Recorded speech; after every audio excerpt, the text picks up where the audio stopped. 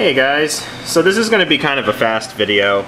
I wanted to get this documented on film though, at least. This is a very simple process in the procedure, but a very essential one if you don't know about it.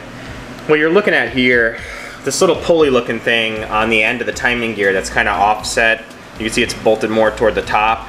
And then if you look in here, you'll see evidence of the pin that ran through the camshaft. This is actually called a mechanical fuel pump eccentric.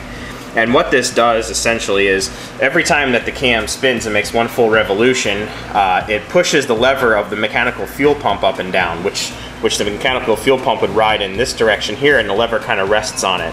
So every time this oblong disc is moving up and down, it's pumping the fuel pump lever up and down. And that causes the pump to actually work, and that's what pumps fuel into your carburetor.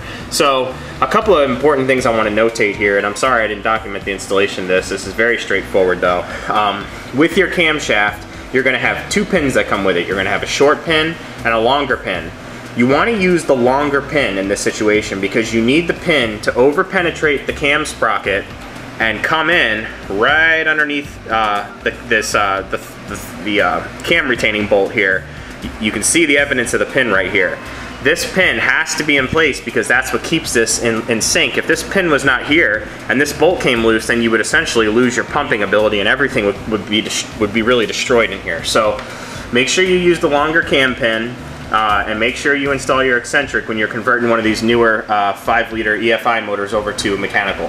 So, nice little under 2-minute video here. I hope this helps you guys out. If you need any other questions answered on these Eccentrics, you can always shoot me an email through the website and take a look at 302budgetbuild.com for all the pictures. Thanks guys.